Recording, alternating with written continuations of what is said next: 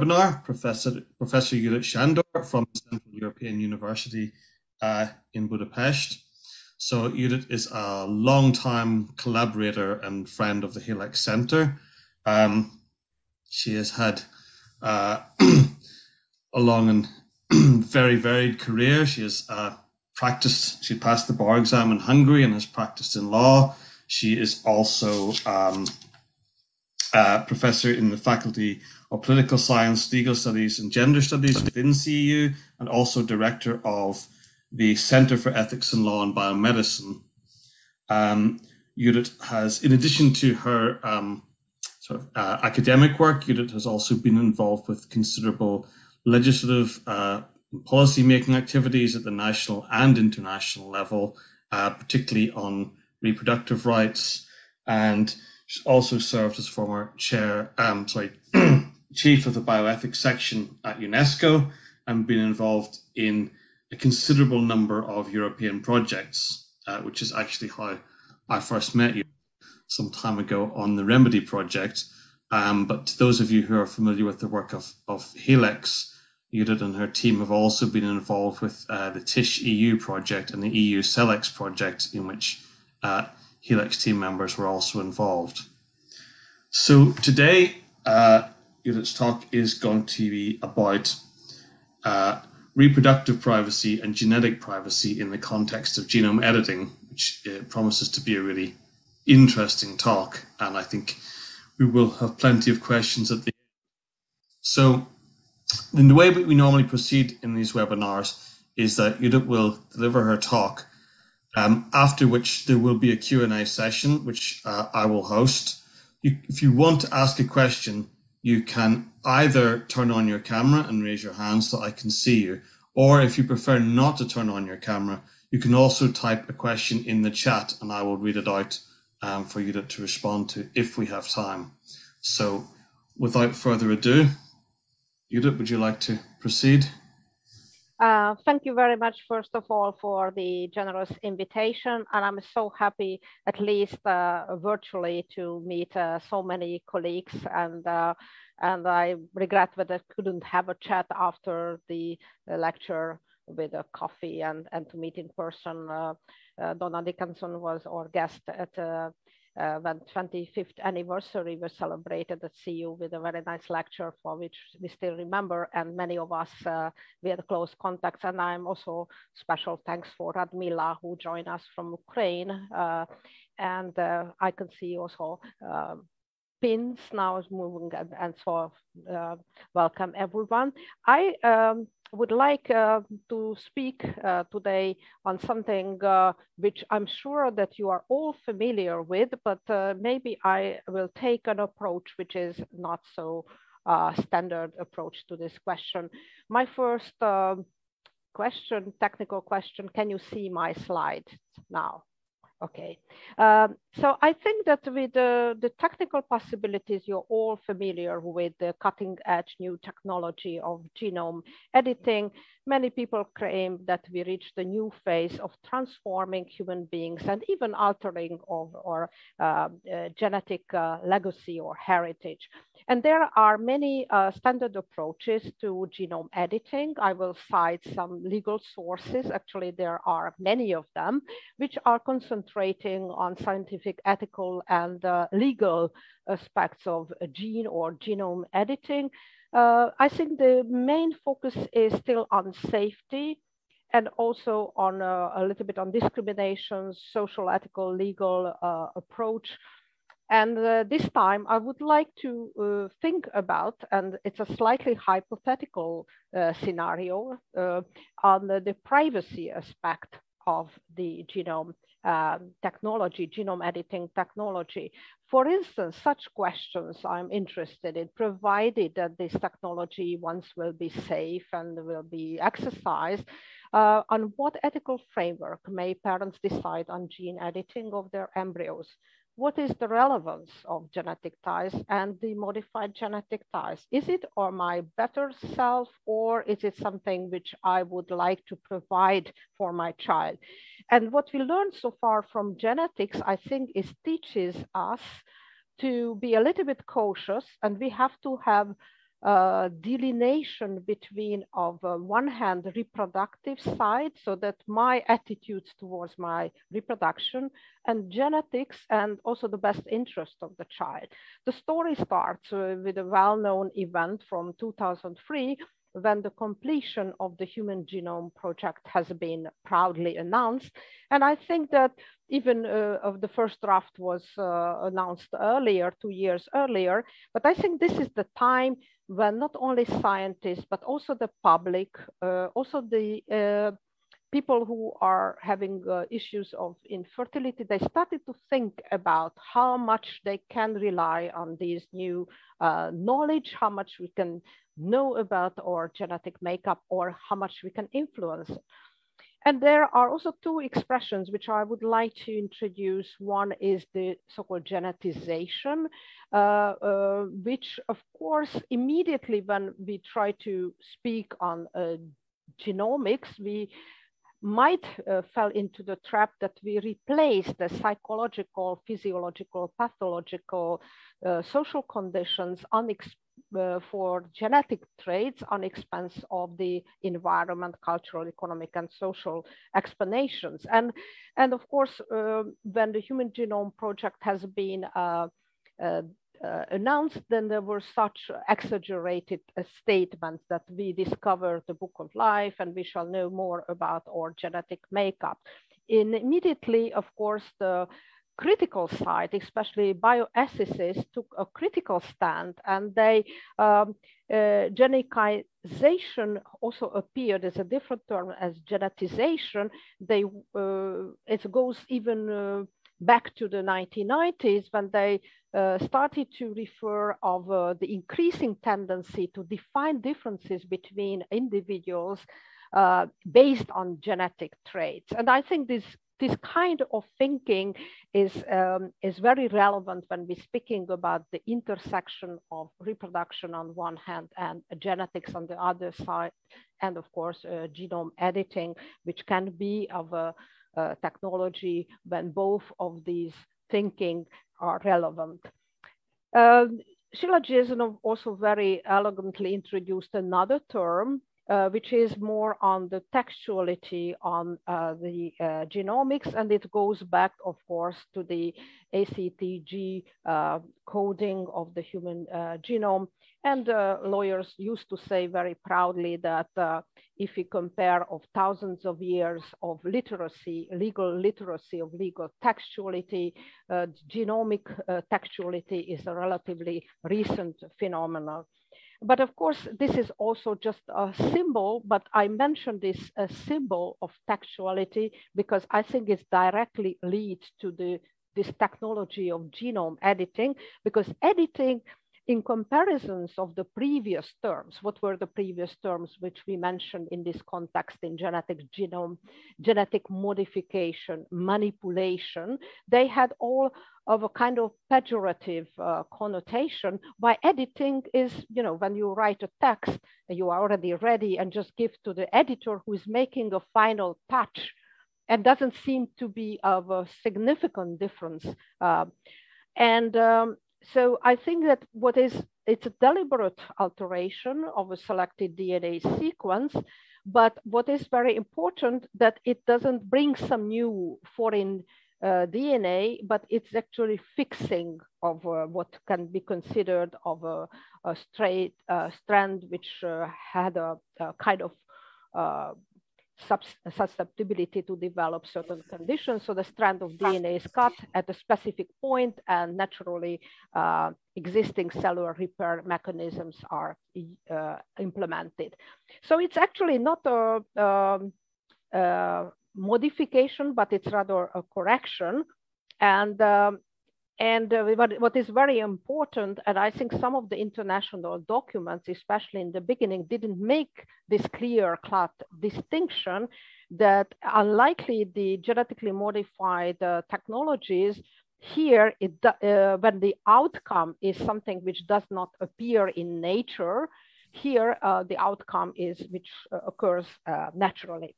So this is, I'm sure that in these circles, I don't have to go to details of the technology, the CRISPR and the even more recent technologies, but it just very briefly, what is the problematics from the genetic side. But I would like to introduce the legal side or the philosophical side, which I would like to bring closer to this topic. This is the notion of privacy, which is etymologically comes from deprived or withdrawn from public life, deprived of office, this is privatus, or in comparing with publicus, which is adult male populations, it was the reference to the public life. Of course, that has an interesting gender connotation. And there are many definitions. Unlikely genome editing, which is a technical term, privacy is a very complex legal philosophical notion. But the core of this notion, referring to Alan Westin, is the claim of individuals, groups, or institutions to determine for themselves when, how, and to what extent they would like to share information about them. So in a way, it's a kind of controlling themselves, controlling their identity. Of course, now lawyers are going further, and they just similarly like property rights, there is a kind of bundle of different components of right to privacy or privacy, which depends on different jurisdictions, have different components. One is, of course, it's very relevant in the present debate in US on abortion, for instance, the liberty interest, to decide what would like to do with my body, to decide about your partner, whom you would like to marry, how many children you would like to have, specific relationship, mother-child bond. This is also relevant in genetics, also decisions about whether you'd like to have a genetically related child or you would like to adopt a child, and to protect the specific relationship, the child whom you adopted or the child who is born as a result of the IVF. Not so relevant in this context, but I have to mention when privacy rights protect particular places. It was the early US telephone tapping case, which were very relevant in developing the notion of right to privacy. Specific places, private house, for instance, bedroom, are protected as places and as a kind of scope of privacy. And informational privacy is again very relevant in case of genetic privacy and reproductive privacy. What would like to communicate about yourself, control of personal information, including genetic information. And I think we shall speak about that. What are the specific issues of controlling of genetic information? Because of course you need a special expertise. You cannot read your genetic test results in the same way as other medical tests. You need some consultations, and also there are some specific consequences of that. There are, so if you're looking at some differences in the reproductive sphere, then relational aspects of privacy is very relevant, of a husband, wife, the partners, mother-child, father-child bond in a certain way of the donors and the couple who would like to procreate. So this is a very special aspect of privacy, which is relevant in case of reproduction. And of course, the bodily aspects. I can decide what to do with my body, what kind of medical interventions I would consent to, and which one I would like to decline. Genetic privacy, which is often contested terms and first appeared more in the context of data protection and protection of genetic information against employers and insurance context. It's a broad term as well. It's also encompassing of certain elements of liberty, also relations, And I think there are a couple of new cases which are showing new directions how genetic ties are protected or not protected, especially in case of assisted reproduction. Information about my genetic makeup, whether I need certain information or I can decline. Right not to know, for instance, it's a specific right which is mentioned in the context of genomics and bodily rights. So genetic privacy is a new field, which is, of course, we will go into some details on how has been developed and what are the specific issues in the context of genome editing. Some people criticize privacy. I don't want to say the economic analysis of law, Posner, several others, that it's a kind of secrecy which would like to hide of information which is inconvenient to us, or it should not be mixed up with individualism, which is often mentioned in this context. I'm just mentioned here one citation that when it's abstractions, when too much thinking about individual and forget about the community or ancestors or descendants.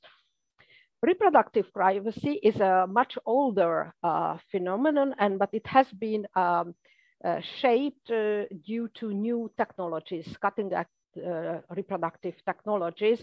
Of course, it started with a right to choose a partner, access to contraception, abortion, issues of infertility treatment, IVF, and there are some cases which are moving a little bit in between of genetic privacy, for instance, preimplantation genetic diagnosis. So the human body is, of course, an issue which very much connected to reproductive privacy, and there has specific gender aspects because most of the treatments are taking place in women's body, also prenatal diagnosis and prenatal treatments as well. But if you think about reproduction as not just as a process, as a technology, there are significant literature about, especially before how technologies were seen, what is parenthood, how ethics is looking at parenthood. And there is one element which is very interesting. It is can be seen as openness to unbidden.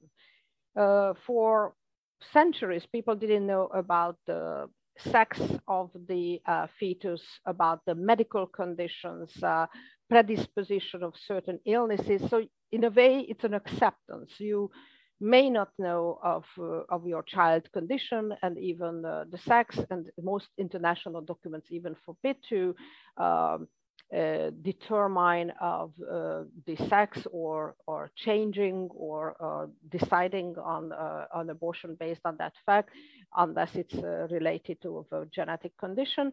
And acceptance is children more as a gift rather than product. But I think that, and of course, human rights also reaffirming equal dignity of the individual. And I think that with assisted reproduction and with the increasing number of genetic tests implemented in the in conjunction with assisted reproductions, there's a new line of thinking have appeared when it's not so much open to the unbidden, but there are more and more the rights to have access to certain tests have been acknowledged.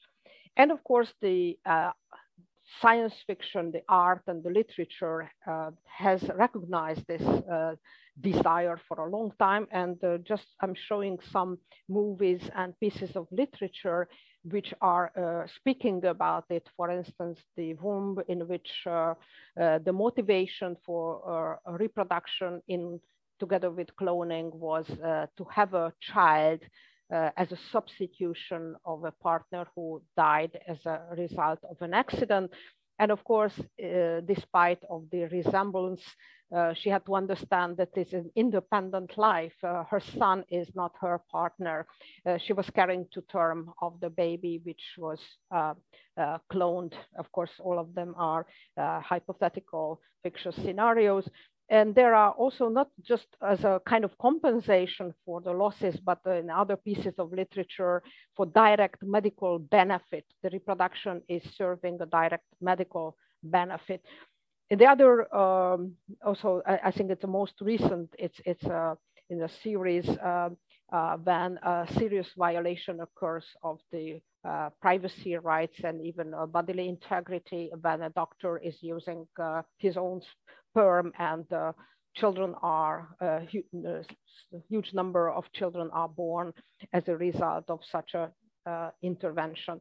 This is already showing that the technology as fantasies, and also some cases the reality, is try to recognize that the parents' desire to have a child is not such an unqualified desire, but it appeared of having some interest to new technologies, especially when the family had, of course, predisposition in the family. If you think about the Costa and Pavan case, for instance, in the European Court of Human Rights, it's evident that sometimes the parents had a very strong interest to avoid of a genetic condition which appears in the family when pre-implantation genetic testing can already help them in that context.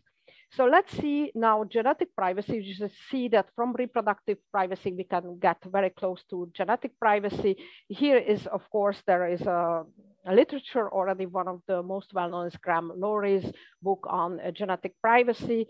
And when I started to deal with genetics, we also looked at the genetic data from this context on how much can I decide what should be done with my genetic data in a biobanks, in what are the interests of insurance companies to know about my genetic data, and also in the context of employment. Several international documents are focusing on it. I'm just mentioned one on the additional protocol to the Oviedo Convention, which is focusing on genetic testing. And it's emphasizing, which is the whole Oviedo framework is very much based on the primacy of the human being, and saying that the genetic test shall prevail over the sole interest of science and even society. If you look at the jurisdictions of more recent cases, we can see some other interesting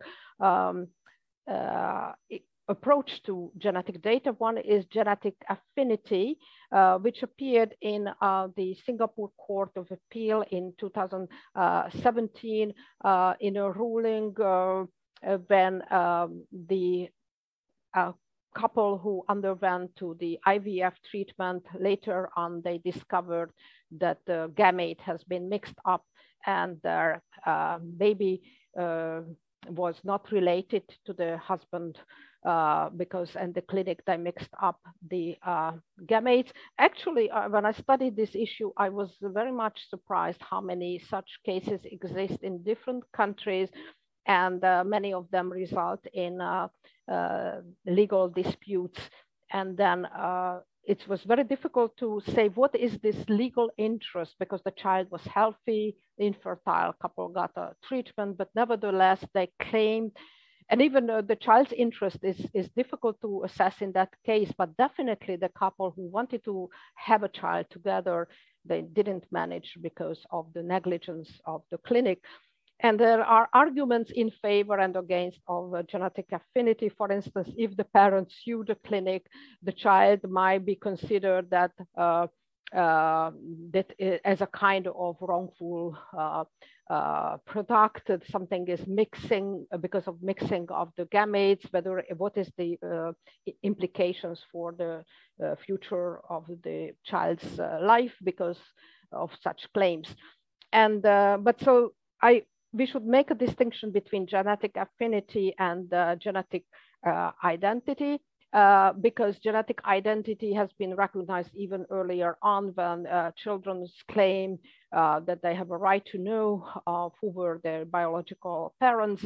In many countries, they recognize that even the donor's identity could be revealed in front of children. So this is also showing of a tendency that we have a complexity of different privacy rights in the field of new genetic interventions. The other privacy-related rights in the field of genomics is the so-called genetic transparency, which is an increasingly discussed phenomenon as scientists were contemplating in some places what happens if they are capable of affording the whole genome sequencing at the time of birth, for instance, to give it as a kind of test for children. What can we do about it? And of course, what happens if the child's already transparent from genetic perspectives at the moment of birth. Of course, early diagnosis always brings the possibility of early treatment, but therapeutic benefits are not always clear to the child. And of course, it's very difficult to deal with an information when it has been disclosed. How children should be notified later, at what age, whether they have a right not to know, and whether discrimination can occur. And here I would like to make a side note. When I worked at the UNESCO, once we had a delegation from Yakutsk, and in Yakutsk, because there was also kind of like a second Gulag, several prisoners were there, and because there were a lot of marriages among people there, certain genetic conditions were much higher than elsewhere, and they wanted to offer testing for the families, but the geneticians were very much concerned about when they see that families, especially poorer families, they were very much like to have a test in order to maximize the benefits for the child who was not not affected by this condition. In other words, genetic discrimination could occur also within the family when the parents would like to give good education, better chances for the child whom they consider would have a better chances for a healthier life. And of course, it's just accelerating the differences in genetics. And then after we explored a little bit of the reproductive privacy on one hand and genetic privacy on the other hand, then I think the event which was dramatic for the whole world, which happened in 2018 in the second Human Genome Editing Summit, when Jiankui announced that the first twins who were born after the genome editing were born, and he expected a big scientific success, but as we know that instead of applauding, it was a very chilly response, because first of all, people didn't understand why creating children due to these technologies in order to be resistant to HIV virus, whether it is a legitimate purpose for such an experimental intervention, which is not yet safe, and it was not transparent, and ethical approval was not adequately achieved. There was some consent form, but it was not clear how this procedure was monitored and approved by ethics committee. Since then, of course, a lot of normative anchors developed, and we are very much focusing on what are the repercussions of such an experiment. And we could see that the legal framework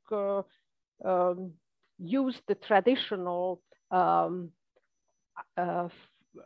framework and distinctions, for instance, between somatic and germline intervention. It has been known already since genetic interventions have been made, and so it's not specific for gene editing, or difference between therapy and enhancement, or in vitro and in vivo application of technology, what appears in nature and what does not appear in nature, what is single genetic disorder, and whether polygenic conditions can be used.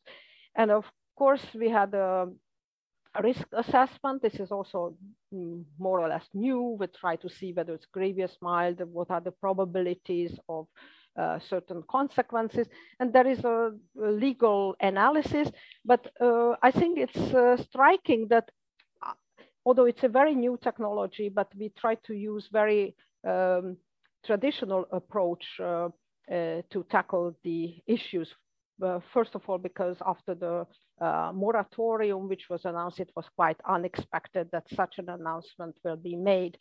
Declaration of Helsinki allows into some cases and interventions when there is a kind of hope for saving life. But of course, in this case of resistance is not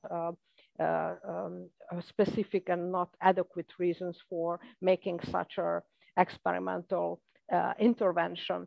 And they tried, of course, the global moratorium and the Oviedo Convention, which I referred many times, is had again a very old formulation, was back to 1997, which is not specific to the genome editing, but it's about the modification of the human genome. And in the beginning, I mentioned that there is a difference between what appears in the nature, which is editing, and what is actually altering, modifying the human genome. But nevertheless, to a certain extent, it can be interpreted also in the context of genome editing. I think for case of new technologies and assessment for such a specific connections between reproduction and genetics, even if it's hypothetical at the moment when we're speaking about using for embryology and for human reproduction. But I think one of the answers can be seen in the so-called responsible research, and it was a very particular that Jennifer Doudna and Emmanuel Charpentier, they called for international community. They are the winner of the Nobel Prize for the CRISPR-Cas technique, and they were very responsible in a way, especially Jennifer Doudna many times said that she felt a huge responsibility for applying these new technologies and called for also social scientists to be involved in the debate on how to apply this technology. And several other professional organizations had reports. National Council also had several of statements and a very good report on that. And WHO has also an expert advisory commission which tackled the human genome editing. When we're speaking about rights of the parents, and of course we have to think about what do we talk about. Is it about the request of the parents to make sure, like in a Costa and Pavan case, that the child will not be born with cystic fibrosis, or it's an enhancement? Of course, we could see, because there are problems with the transparency in a genome editing, it's not so easy to draw the line between of the therapy and enhancement. And as we know more about certain conditions and able to identify them, of course, the question will be more and more relevant. And also what stage these decisions should be made in case of the in vitro embryo or a fetus, and whether multiple changes are allowed in the same time, or we're speaking about of the focusing on one very specific target. So just to going towards the conclusion, because I'm very much interested in your reactions. This is a very broad topic I am aware of, so these are just rather introductory points. I think the privacy rights in this hypothetical case in the gene editing child, if the gene editing will be done, and in the case of the twins, for instance, their privacy rights has been already compromised, because of course their genetics has been studied already, and in order to make sure that the procedure was successful, they have to be subjected to follow-up procedures. We don't know even how long. And someone else made a decision about of their genetic components, in this case not the parents but the doctor who decides about who will be corrected, to what extent further checkups has to be done. And in case of the parents, do we speaking about of enhanced genetic ties, or do I have a right via reproductive technologies to make sure that I will give the of a kind of enhanced genetic ties, or this is just within the reproductive choices that how does it shape of identity? We know some cases of gametes mixed up and embryo mixed up, that there was an issue of race in decisions, which I think that it was very problematic, that someone interfered because they wanted to ensure that children will be white, those who were born as a result of the assisted reproduction. So the conclusions on the genome editing, I think, opened a new chapter, to a certain extent hypothetical, but to a certain extent is a very real new chapter in the history of the textuality of genetics, which helps us to rethink about our genetics. It's also reinforced the influence of how humans influence the nature or impact on the nature, but it also, and that's my presentation wanted to focus on, how it increased parental choices and responsibilities, how this changed the original ethical framework of parenthood as open to unbidden, which started to be questioned, that that parents have certain conditions, that they have certain demands and requests, and they want to involved in the procedure. It's relevant in assisted reproduction with the combination of some genetic technologies. But the delineation between of the parental responsibility and reproductive self-expression is blurred. So it's very difficult to tell that it's how much for the parents would like to have of a kind of enhanced reproductive and genetic line, or how much it is of the therapeutic value. So thank you very much for your attention, and I'm very much looking forward for your questions. Thank you, Judit. That was great. I'm sure we will have lots of questions. So, okay, yes, I'm happy to throw the floor open. Just a very quick reminder to either raise hands or to type into the chat. So, Donna, you were first. So, if you would like to go ahead. Yeah, if you can just unmute yourself. Yeah, thank you very much. And Judith, that was a wonderfully wide-ranging, comprehensive lecture, which I think we all enjoyed very much. So thank you for that. I'm actually going to be a bit critical about the notion of privacy, because I think it's something of a weak read. And if we think of what is just happening in the US at the moment, with the possible overturning of Roe v. Wade, there has been dissatisfaction with the use of the reliance on privacy in Roe. And I think it is not the strongest argument that could have been made in the common law.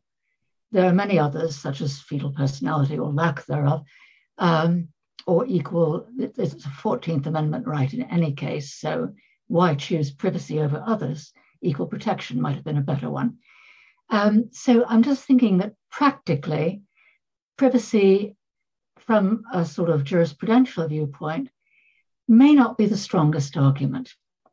And the other problem with it from a more theoretical viewpoint, and it's one that I'm interested in because I've been doing some work with some Native American geneticists who are very skeptical of the rather individualistic slant of privacy. And in particular, in the wake of the California case in which the Golden State murders, in which the murderer was tracked down by a genetic test, DTI test, taken by a third cousin. When you consider the position for indigenous peoples, it may well be likely that you could track, that's a forensic case, but that you could track genetic links in a population which has quite close genetic links in a similar fashion. So this is one reason why many indigenous geneticists, such as the ones I've been working with, are skeptical. I'm opening up. I realize I've raised quite a number of issues, and I hope I haven't thrown too much at you. But I think it's good if we open up quite a lot of issues at the beginning. Can I respond now, or yes, no, yeah, please do respond. Yeah. Donna, thank you very much for your observation. I just wanted to say that I fully agree with you. And in case of abortion, I do not argue with privacy, but discrimination. It was often misunderstood because people try to think about this either pro-choice or pro-life. And I also, the privacy is a challenged notion. And I also think that Roe v. Wade is often misunderstood because it just wanted to say what was the scope of, what was the possibility for the state to regulate abortion in 3 different trimesters of in the course of pregnancy. And they immediately, does not promote abortion. And I fully agree with you. But maybe I was not strong enough in my disclaimer in the beginning of presentation. I wanted to say that this time I would like to approach genome editing and reproductive and genetic privacy in an unusual way, because I also agree that the major issue here is discrimination, who would access to these technologies. Also, what is the impact of people are selecting certain traits, commodification during reproduction, and many issues. But because I think in the case of genome editing, unlike abortion, privacy was not so much mentioned. Other framework was stronger. And I wanted to introduce the privacy framework here, which is an unusual addition in this context. So no one thinks about what's happening with the genome edited children. They are subject of multiple tests. They have to follow up their condition. Whatever they do, their genetic makeup is an open book already studied at the moment of birth. So I thought that it's an unusual approach to add privacy here, but I fully agree with you that there are many problems with privacy. It's very contextual.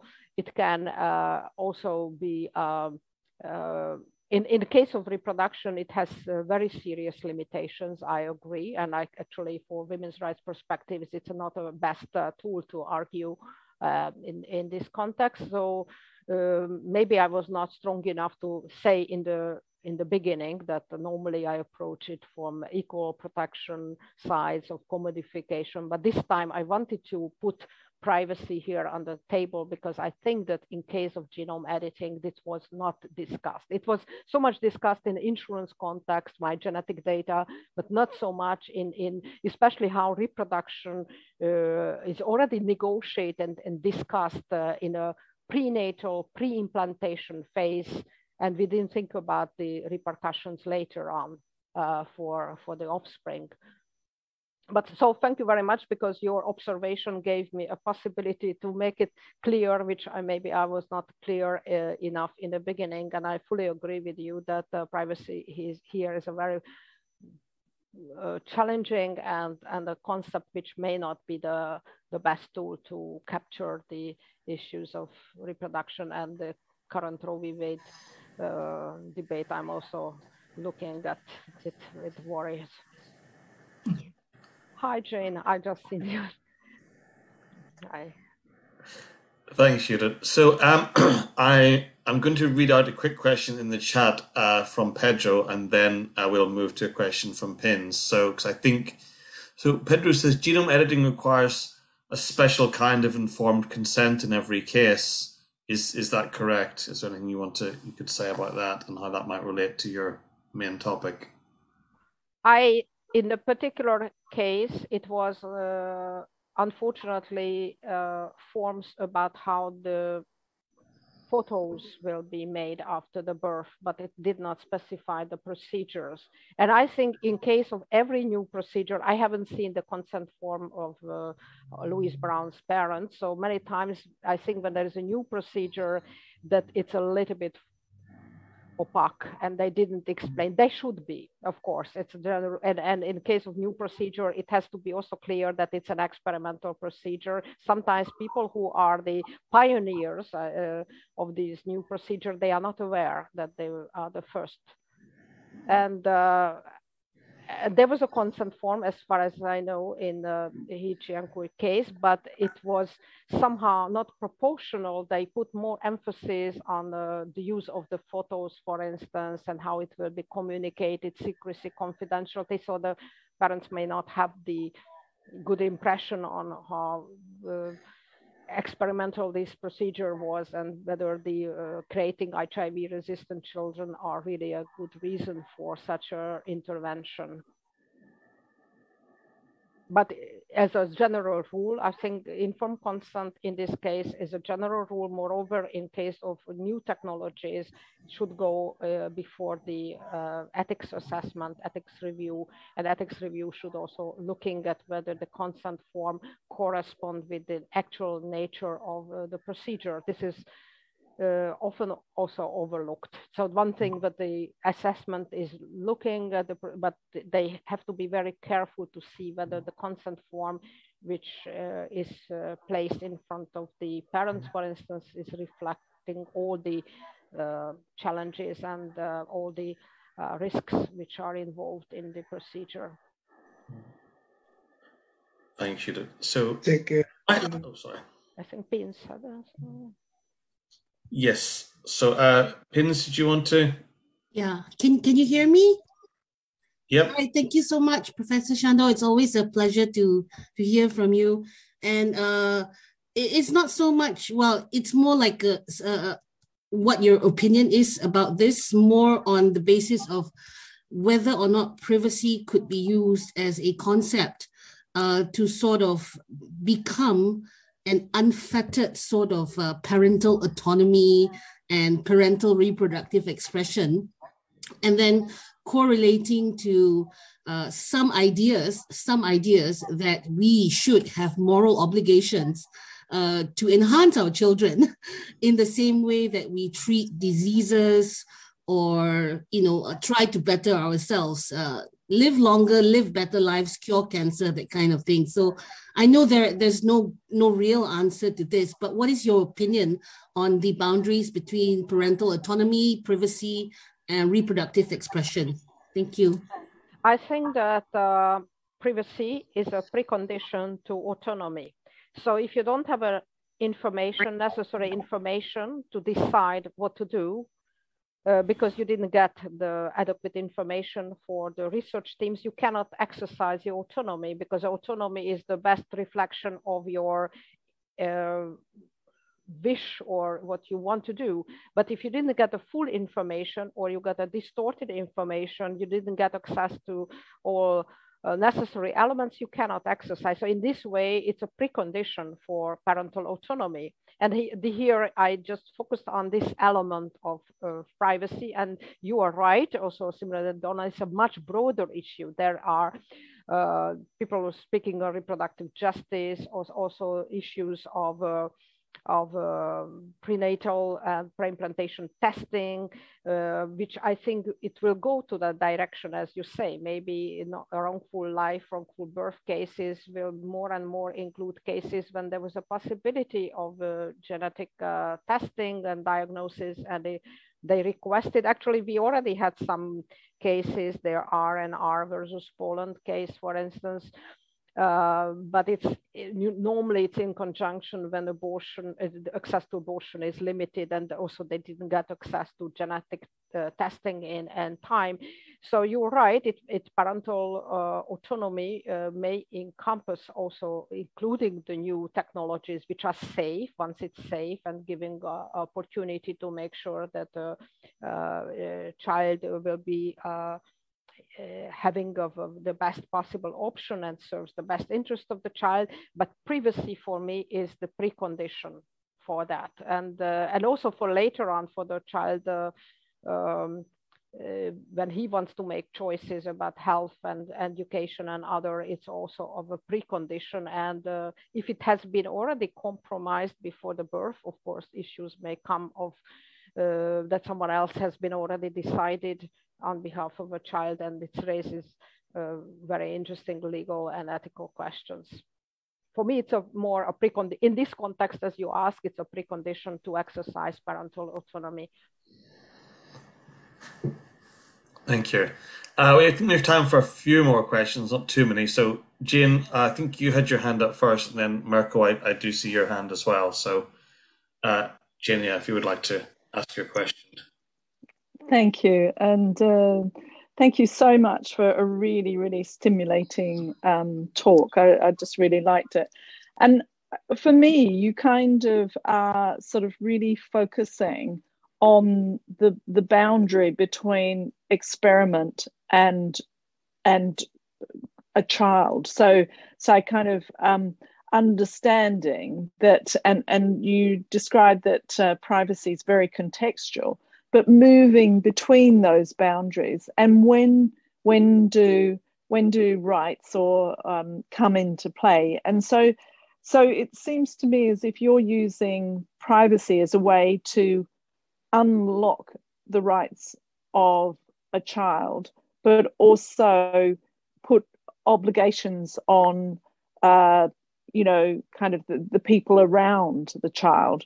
And so I just wanted to sense check that with you, but also then to say, well, if you talked about using contract, are there other procedural mechanisms that we might bring into play to protect the privacy rights of this child that has come into being through experiment? Thank you very much. Also a very good question. Of course, focusing on privacy, I was arguing based on the hypothetical scenario, this is safe already. So we actually confronted with these choices. At the moment, we are not. Those who made it, and unfortunately later on the international scientific community condemned these early approaches, but we may confront in the future. And then I wanted to focus that what we assume that it's one box, something of privacy related to reproduction, actually are two boxes. This is of the genetic interest of the parents might be different than the child's interest. And it's clear in the genetic affinity issues of mixing up gametes already. And I think it will be very difficult to address this issue. We know that how difficult are the wrongful life and birth cases already, but can you imagine if it's a wrongful genetic birth cases will create some tension between the choice made by the parents, the doctor's team, and how the child is confronted, already made choices before her birth. It's clear when it's a medical condition, I think, more or less, but there are some other issues here, or for instance, when there is polygenic testing is already made, which is not so clear what is the benefit of the child, especially some conditions when there is no therapeutic benefit of that. So I think that it should have other mechanisms. You're right, because the privacy is a very broad term. I just wanted to show that even within this box, there are contradictions between of the parents' interest of my better self to create, or making sure that even if there are some preconditions in my family, I have this genetic line which I can reestablish in the best possible way, and the child's interest that, it's my life, my identity. I would like to unfold and open my genetic box and to do what to do with it. So I think that I believe that in reproductive clinics should have such forms. What I've seen so far are very technical forms, and they should translate it in the language, first of all, to see not only the short-term consequences, but something in the longer one. So it should be of a consultation and a multiple consultations, I think, and which should cover the whole procedure. That's my idea is always, it's not good to think about it as what is the next step, and I give a consent for the next step, but I don't see that this step is already involved limited choices for the further course of reproduction and the genetic choices. And I know that it's not the way of scientists think, because that is a slightly different approach when the parents, and it's also difficult to explain for the parents that they should separate in themselves what is their choice or their preferred choice, and what is, since they are the representative of the best interest of the child, it might be also of a different choice, and to be acknowledging these differences. It's very complicated procedure. I will think about how to do it, because I think there should be a better mechanism than a simple sheet of paper of a consent and to sign at the bottom, and using very technical language, sometimes even initials of the or acronyms of these procedures. Great. Thank you very much for the question. I will think about it. Very interesting. Very interesting. Thank you. So, Judit, are you happy to take one more question from Mirko? I'm very happy. Or she can answer tomorrow when we meet. Yeah, I wish I did. Hello, everybody. I hope to join you all soon. The visa is still being in the process, and I still don't have quite information to share about it, but I hope it's going to be done soon. Thank you, Professor Sandor, for yet again opening new box of discussions for us, and maybe tickling our minds how to think about stuff that we usually wouldn't maybe consider. But what I was thinking while you were talking about right to privacy and autonomy, it's sort of like a question of what was first, chicken or the egg. And what I mean by that in sense of consent form, it's one thing to have a consent form, but then there is this, I think, layer that we don't really discuss very often, and that's the trust. And not only the trust in the doctors, but the trust in technology. And this comes from this argument that we don't really have good or bad genes. If you discuss with scientists, they are just genes. It is us who construe give them the meaning of good or bad in a long run. And this is where this argument of our moral obligation to support or enhance the capabilities of our children also come to. So my question is, what would be then your answer? What comes first, trust or consent? I think that the trust should be gained in the procedure. Of course, some people who go to the clinics, they already have some trust and openness to the technology, otherwise they wouldn't be there.